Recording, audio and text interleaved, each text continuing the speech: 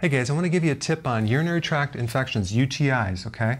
That is an infection in the upper part of your urinary system. You got two kidneys, you got little ureters, a bladder, and urethra. So there's an infection somewhere there, and it can create pain, the urge to urinate, yet the bladder is empty, a lot of problems. And the remedy is called D-Mannose, okay? What is that? That is the type of sugar that doesn't affect your blood sugars. It doesn't get stored as glycogen. So what happens is you take it, and it's like Velcro. It attaches to the microbe E. coli, which in 90% of people with UTIs, it's E. coli microbe. So it goes in there, kind of like Velcro, attaches to it, and takes it out of the system.